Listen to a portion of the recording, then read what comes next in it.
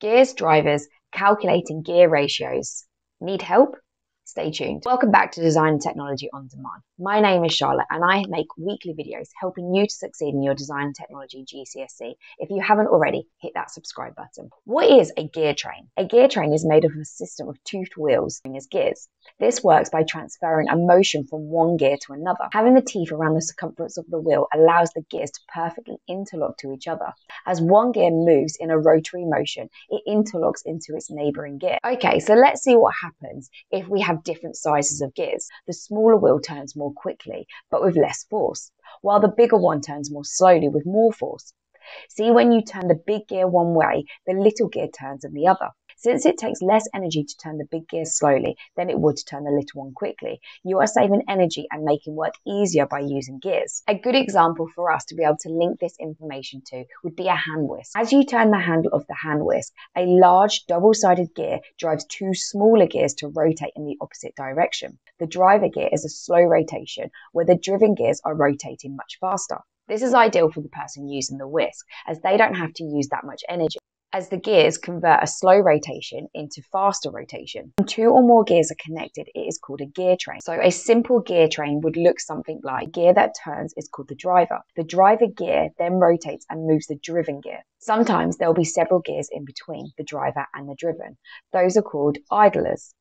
The job of the idler gear is to change the direction of the driven gear. Without the idler gear, the driver gear goes in a clockwise direction, cause the driven gear to rotate in an anti-clockwise direction. If we add the idler gear, the gear is now going anti-clockwise.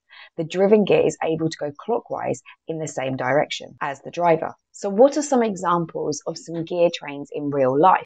Some everyday examples would be bicycles, clocks, children's toys, and a tin opener. So how do you calculate the gear ratio? You just count the number of teeth of the two gears and then divide them by themselves. For example, the driver gear has 15 teeth and the driven gear has 45 teeth.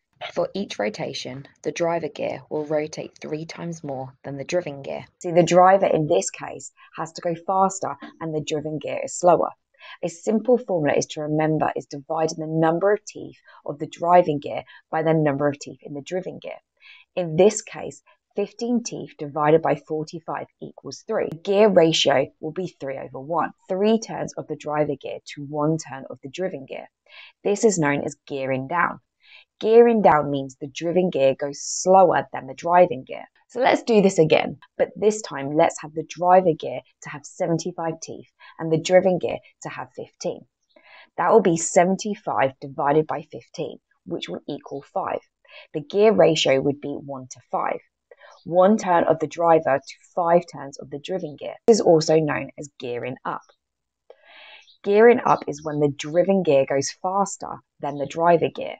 Let's quickly recap everything from this video. A gear train consists of 2 or more toothed wheels known as gears. There is a driver gear and a driven gear. In a simple gear train, the driver gear rotates in the opposite direction of the driven gear. The job of the idler gear is to change the direction of the rotation.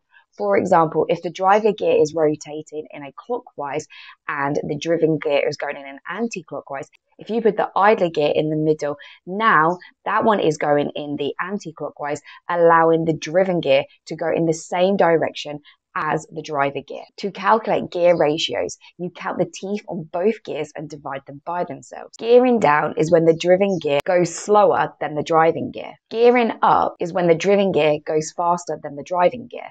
Let's see if you understood the information from this video. What is the job of the idler gear? Make sure you put your answers in the comment box below.